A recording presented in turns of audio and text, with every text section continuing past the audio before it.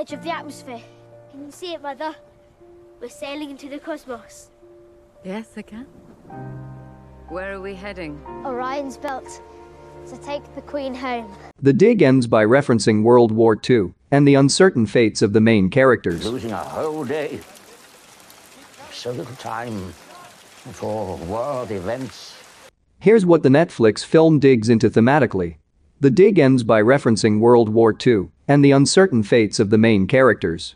The Netflix film tells the real-life story of the Sutton Hoo burial site that was excavated in Sussex, England, which is detailed in John Preston's eponymous 2007 novel. While the dig is indeed based on real events, the characters are fictionalized for the sake of accessible storytelling and to thematically underline the concepts of perseverance and legacy. It'll go to the lab. This treasure came from someone's grave. Set in 1939, the dig's storyline precedes England's entrance into World War II. The narrative begins with Edith Pretty, Carey Mulligan, a widow, hiring an amateur excavator, Basil Brown, Ralph Fiennes, to research what may lie beneath her property. When a 6th century Saxon ship is discovered, professional archaeologists are enlisted for the historic project. As the focal dig reveals even more surprises, such as a burial site full of treasure, the Netflix movie incorporates various subplots to explore the perspectives of each main character and what the future may hold for them as World War II intensifies.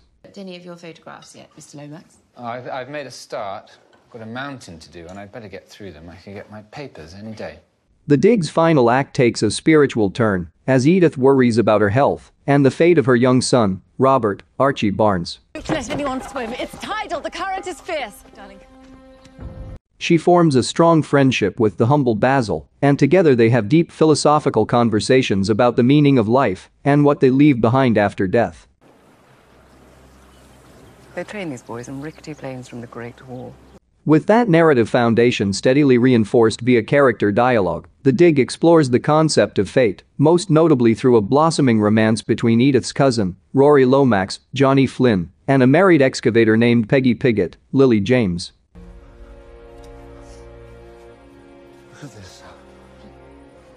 By the end, Edith's team discovers a treasure that is donated to the British Museum. Rory suddenly leaves to serve his country in World War, and Peggy splits from her husband Stuart, Ben Chaplin.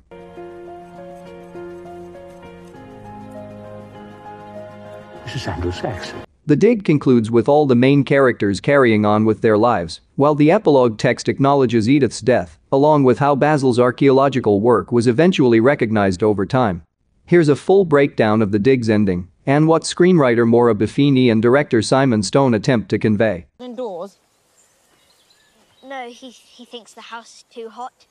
The tragedy of Peggy and Rory's romance. Even though Peggy and Rory's romance is entirely fictional, the tragic subtext will certainly resonate with audiences. The characters share common interests, but they are destined to be apart for two obvious reasons: marriage and war. In terms of storytelling, the dig makes Peggy a sympathetic figure because her husband is so painfully unloving and distant. May I remind you just how fragile this site is? In fact, it's heavily implied Stuart may not even be physically attracted to his wife. Thus, the audience can easily root for a romance between Peggy and Rory because they seem like an ideal match. But just when the characters give in to their feelings, the dig jolts the audience by revealing that Rory is headed off to war.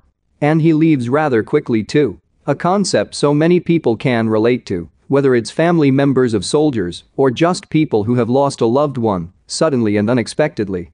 In theory, Rory could return home safely, but the subtext in the Netflix movie implies a dark fate.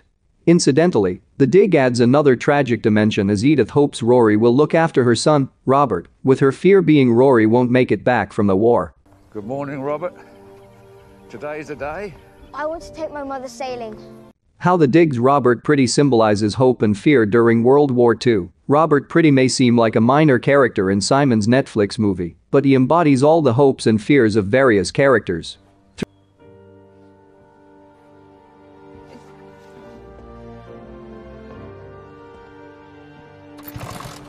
Through this storytelling advice, the boy is symbolic of what many people felt while living through World War II, at least those who weren't directly involved.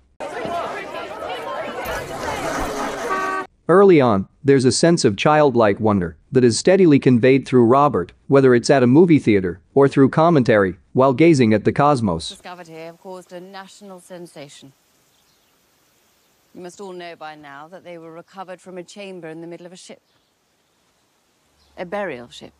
In real life, Basil was an astronomer, and part of his personality and interest has seemingly rubbed off on Robert.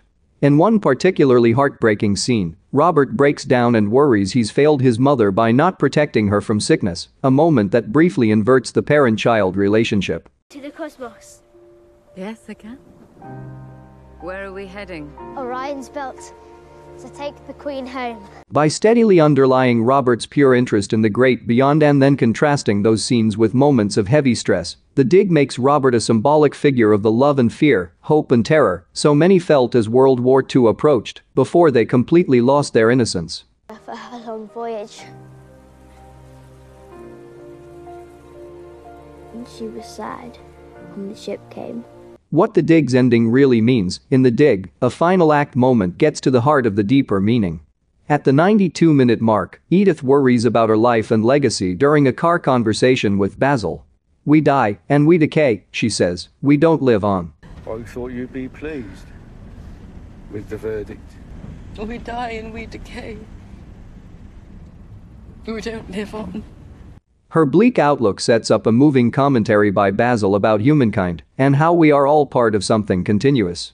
This concept was recently touched upon in the ending of the 2020 film News of the World. However, Simon's 2021 movie is a little more heavy-handed with its messaging.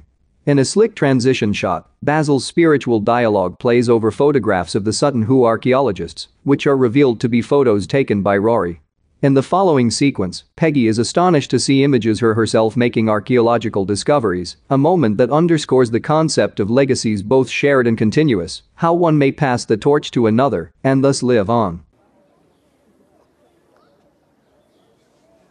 In The Dig, all of the characters work toward a common goal during a specific moment in time, but they are all very much thinking about the past and especially the future and how they might impact it.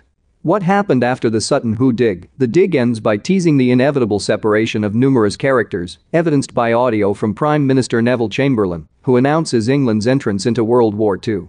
A climactic visual shows Peggy and Rory embracing, which could very well be one of their last moments together. As for the real Peggy, she remained married until 1956 and went on to have a 6-decade career in archaeology. Stewart also left a long legacy, as he published over 20 books between 1944 and 1970, and then received the BCE, Order of the British Empire, in 1972. The real Edith Pretty died in 1942 after suffering a stroke, 3 years after the events depicted in The Dig. Robert was subsequently raised by his aunt and lived to be 57 years old. As for Basil Brown, he lived to be 89 years old and inspired a new generation of archaeologists through his personal records and writings. Space is a funny thing. Time operates quite differently up there, and 500 years can pass in a flash.